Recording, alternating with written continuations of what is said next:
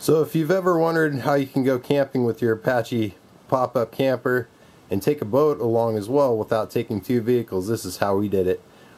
And it's actually turned out quite fantastic. On the right there in that black bag, there's a 10-foot Zodiac boat.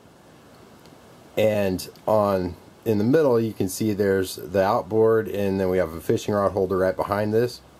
Now when this is out of the camper, we still use the table right there that, you know, goes in the mount, and we just put a cooler where the Zodiac's at, so we still have full use of this area once the camper's unloaded.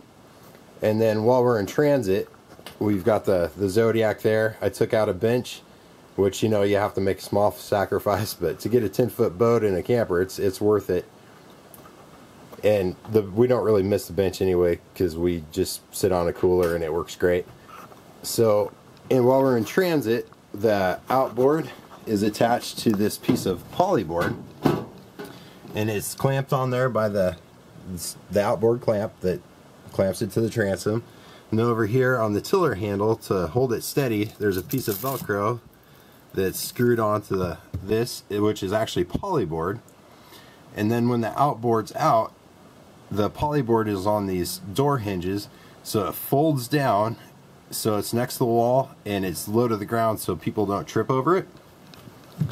And then to hold the back of the outboard, I use Velcro again, and this is affixed to the floor, and it goes around this part of the outboard, which is called the skeg, and that keeps it nice and solid when we're driving down the road. And this outboard has a sealed gas tank, so we don't have to worry about fuel spilling. It's been trouble proof. And then of course we have the fishing rod holder.